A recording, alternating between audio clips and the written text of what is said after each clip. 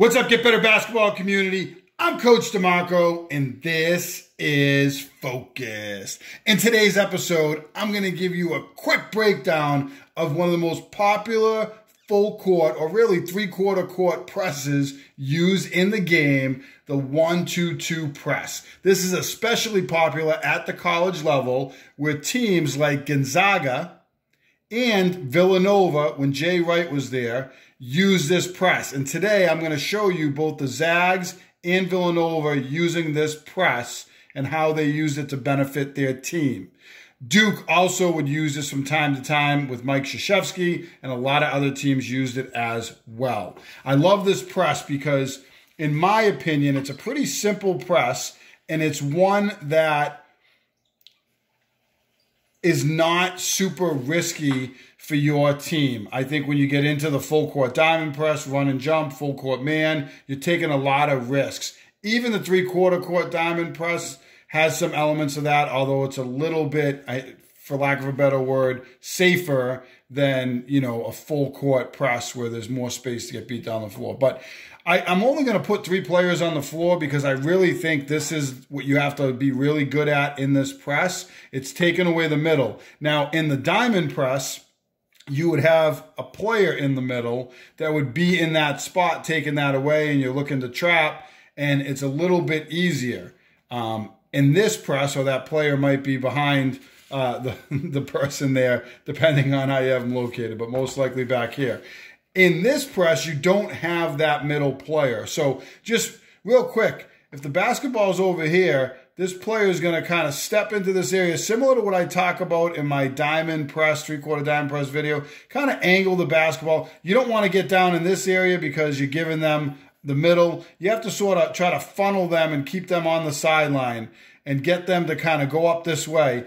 The other thing is, you'll see in the video, they're trying to take away this pass back across. Now, as this starts to happen, this player is going to start to converge. You're going to start to converge, and hopefully they're dribbling up the sideline, and you're going to get some type of trap. The important rotation here is this player rotating back into the middle. They might be a step behind. They might be a step behind this player. They can cut in front and get a steal. But this is where teams are going to try to go here, and then they're going to try to get a player potentially up the sideline. Here, middle, opposite, and then get it into the middle of the floor so you don't get trapped on the sideline. So I can talk more about that down the road. When I talk about press breakers, that's always middle, opposite, and go is a great way to get up the floor and attack full court pressure. As I like to say, the press is not broken until you give up a basket, and that's always been our mentality. So right here, again, you have this player kind of converging. Ideally, tall, athletic player. They can really get in the passing lane. Those are teams that like to use this. You look at some of the teams, the college teams that use it. You could have a smaller player here, but it's not going to be an advantage in terms of getting in the passing lane, but maybe it is to trap. Smaller teams, I like to go run and jump. You could do that with a long and athletic fast team too, but I would be less likely to use this press or a full court diamond. With longer athletic teams, I would be more likely to use it. All right, so just real quick, pass goes back across. Again, this player kind of funneling the ball, getting in the passing lane, getting over here. They're going to kind of try to converge as this player goes, and they're going to try to converge on the sideline and get some type of trap as they come up. Try to get here, and get a trap. Again, the key, this player has got to rotate into the middle. If you can master these 2 players rotating into the middle quickly to take it away, ball goes back across, this player rotates middle. Ball goes back across, this player rotates middle. If you can get really good at that, then you'll be effective in this press. It's methodical. You can get some 10-second counts because teams are going to pass the ball back and forth. I liken it to another press, and that's the 2-2-1 press, where these 2 players have to rotate back into the middle depending on where the ball is. And you get, in a 2-2-1 press, you get these middle rotations, and you're going to get traps on the sideline with these 2 players. So the 1-2-2 press, in my opinion, plays very similar. I think if you use a 2-2-1, it's easy for you to put a player up here, with these two players and then two players on this end of the floor and go with this 1-2-2 look. These two back players, they can be interceptors on any lob passes. They can sort of pinch in and help take away the middle. I really don't overcoach it. Their main responsibility for me was always protect the basket as much as possible. You're the last line of defense. And what I like about this press is you're going to get these two players as back players. And then if you are getting a trap on this sideline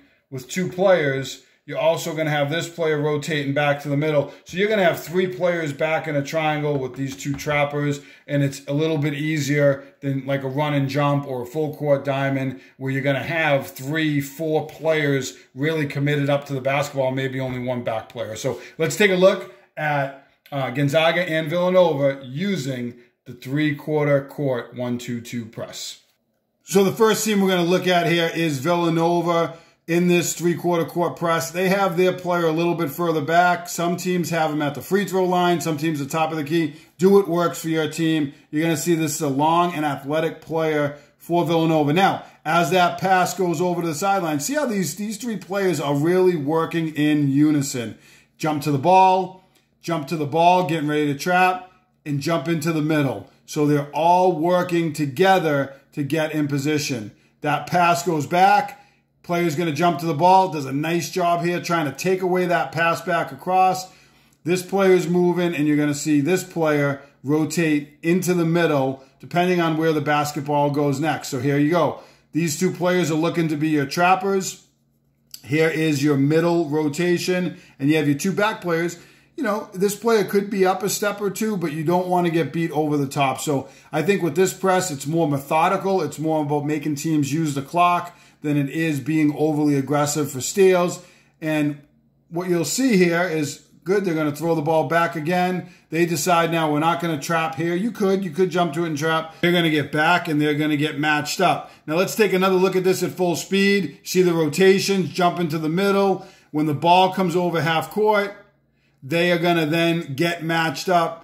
This player is going to get matched up here, and they're going to have to rotate and fix it and get matched up with the personnel. It takes a lot of communication. Some teams might go back to a 1-2-2 zone. Some teams might go back to a 2-3 zone. What we like to do is go back to man-to-man. So these players have to communicate and make sure they're matched up with the appropriate players. You don't want to get mismatches, which could happen if you don't use that communication.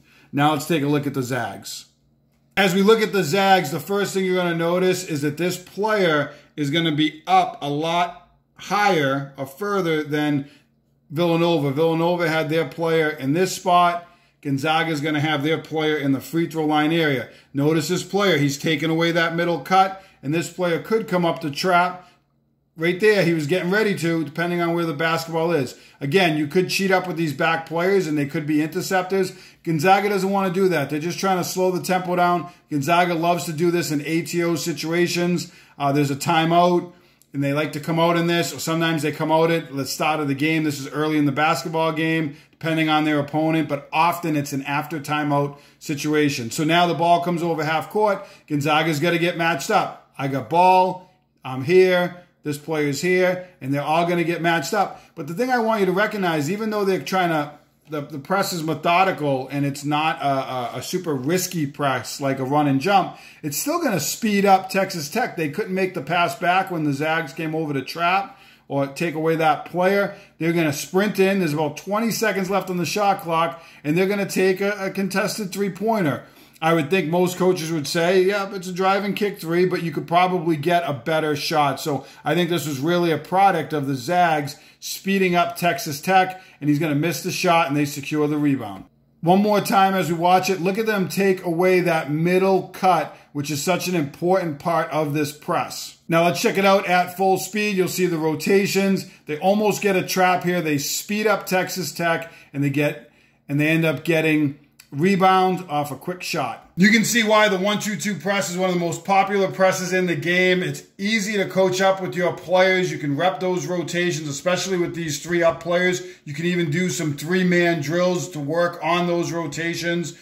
Just a quick pass back and forth, 2 coaches or 2 managers, player in the middle, and have these players rotating and this front player up on the ball. Just like I showed you, you can have 3 offensive players and just work on middle rotation, and this player taking away the passes across. You can make it a game, deflections, turnovers, you can give points, however you want to do it. Great way to show or teach this press, which I think is one of the easier presses to teach if you can really focus in on those rotations and that aspect of the press. If you like this press, make sure you hit that like button down below, turn on your notifications, and subscribe to Get Better Basketball on YouTube for more great video breakdowns each and every week. If you're going to use this press with your team, or if you already use it, drop me a comment down below. Let me know what you think about this video.